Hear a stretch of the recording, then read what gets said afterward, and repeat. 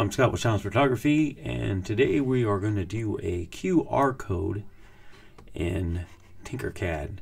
Now, I just watched Uncle Jesse's video, and I figured, well, we'll just do it since we can just actually build one straight in Tinkercad itself. So, we didn't have to go to any special links. Let's go to Shape Generators.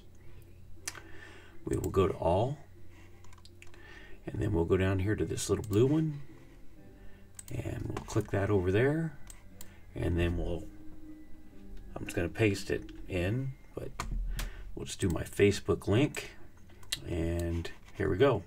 So we have a generated UR code straight into Tinkercad without having to go through a bunch of other steps.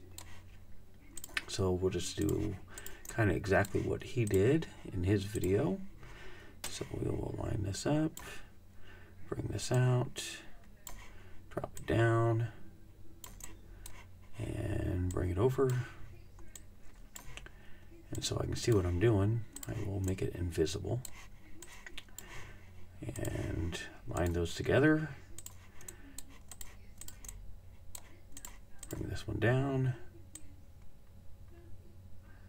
Somewhere in there.